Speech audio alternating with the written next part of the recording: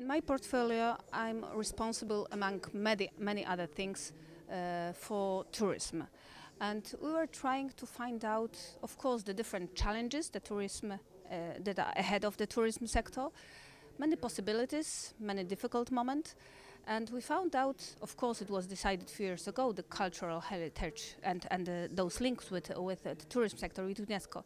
But we, for example, also are thinking about the creative industries and tourism and those links.